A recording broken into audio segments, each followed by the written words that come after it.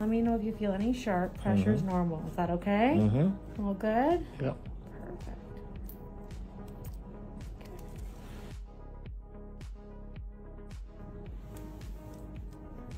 Good. That's just the initial keratin that comes out of it. I'll separate it out. You can see the edge of the sac right there. I don't know if you can see that. See, this is the sac, and all the stuff that came out of that hole. And now this is just the empty sac that you want to get to make sure it doesn't come back.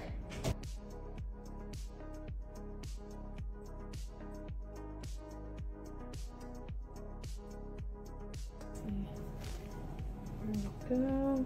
Beautiful. It's coming. Good.